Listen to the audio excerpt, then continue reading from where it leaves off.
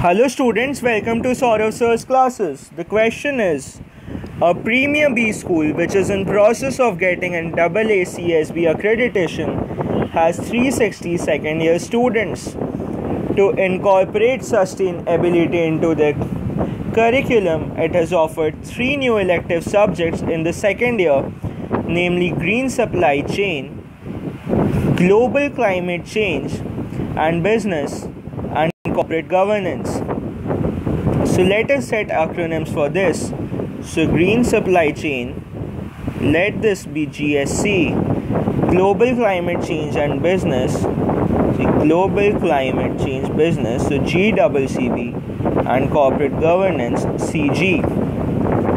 Now 12 students have taken all the three electives. So plotting this in a Venn diagram, so let me see if I have space.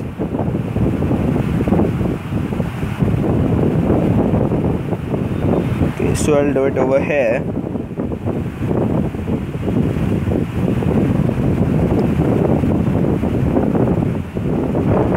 So now let this be GSC, let this be GCCB, and this be CG. So 12 students have taken all the 3 electives, and 120 students have taken Green Supply Chain.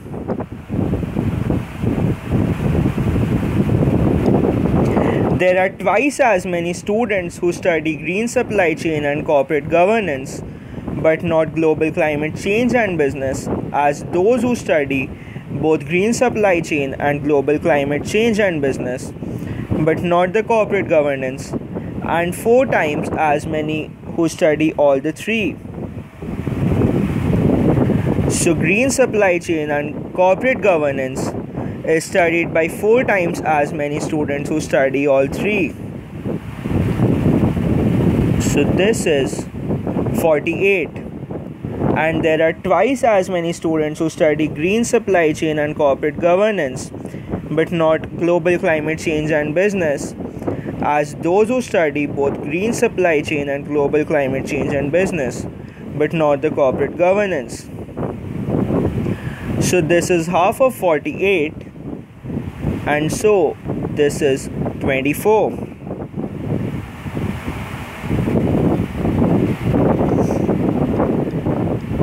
The 124 students study Corporate Governance.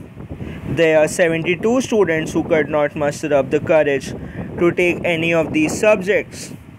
The group of students who study both Green Supply Chain and Corporate Governance, but not Global Climate Change and Business, is exactly the same as the group made up of the students who study Global Climate Change and Business and Corporate Governance. So this is also 48. And Corporate Governance is studied by 124, which was given. So Corporate Governance is studied by only 16. Now there are 72 students who do not study any elective. Then how many students study Global Climate Change and Business only? Therefore, the students studying Global Climate Change and Business only equals 360 minus 72 minus 36 minus 24 minus 48 minus 12 minus 48 minus 16, and this comes out to be 104. Therefore, the correct option is option B.